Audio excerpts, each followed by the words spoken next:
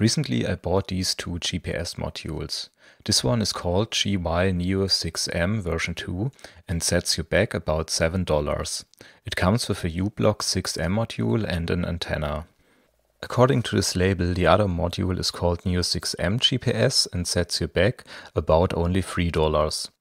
In my case, it came with a U-Block 6Q module and also with an antenna.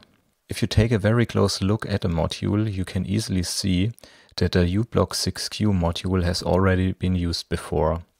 If you look the product up, for example on AliExpress, most stores also add the information to the product description that the U-Blocks module has been used before. So this is an actual recycling product. However, I guess the breakout board and the antenna are new. Interestingly, I got a U-Blocks 6Q module. According to many customer reviews, the majority gets U-Block 6M modules. Anyways, these U-Blocks modules are very comparable. The main difference is that the 6M features a crystal oscillator and the 6Q features a TXCO oscillator. Both U-Blocks modules need a voltage supply at 3.3 volt. Fortunately, both breakout boards have a voltage regulator, so they don't blow up if you have a voltage supply of 5 volt. And therefore they can be perfectly used with an Arduino Uno. Okay, so for today I want to field test these two GPS modules. One main purpose of a field test is to evaluate something under real-world conditions. In comparison to, for example, testing something in a laboratory environment, many influencing factors can't be controlled. Therefore, today's test is a little bit unscientific.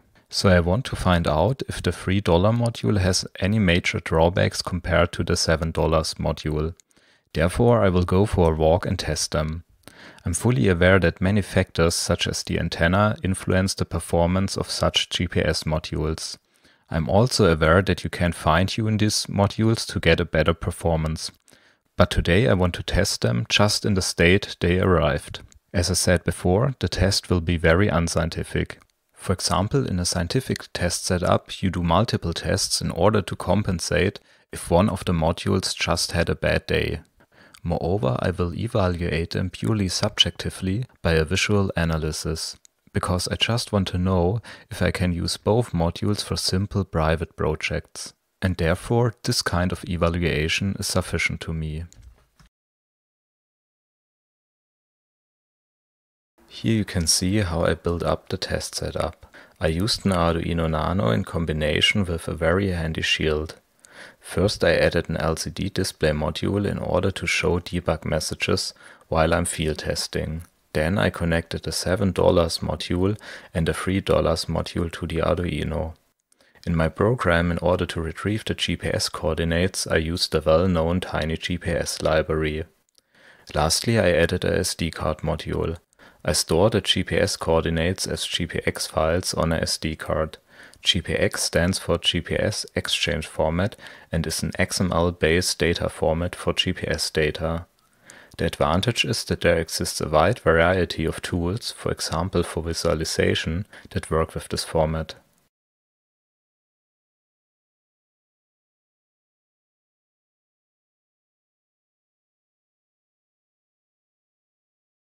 And this is the test vehicle of today's field test, a simple baby buggy.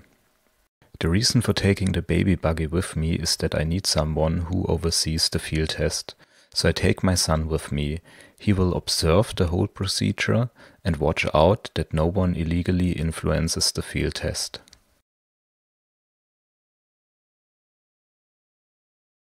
As you can see here, I placed the GPS setup at the lower part of the buggy. So our journey starts. On our journey we will meet several test conditions: village, fields and forest. Now we leave the first village and enter the fields. As you can see, both modules are doing fine. In the first curve, the $3 GPS gets a bit off track as it does not receive a signal, but it's still okay. Both modules are doing fine up the hill towards the next village. Shortly after we enter the village, the $3 modules does not get a signal anymore. Here I have to say that this is a very small village. Therefore, the few houses should not interfere with the GPS signal too much. The $3 module still does not receive a signal. But as soon as we enter the fields, it is on track again. And now we walk along the fields for a little bit longer time.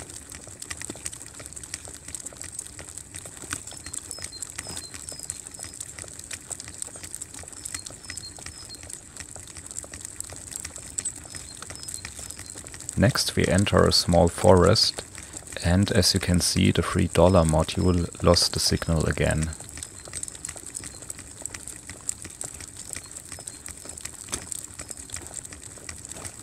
And then we enter the first village again, and both modules are doing fine. Especially the $3 module works very well here.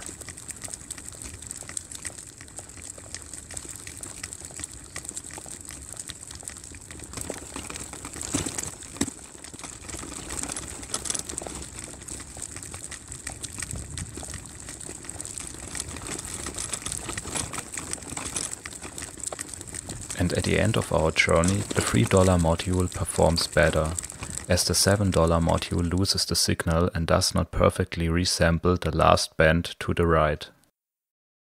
As we arrived at our destination, it's time for a short summary.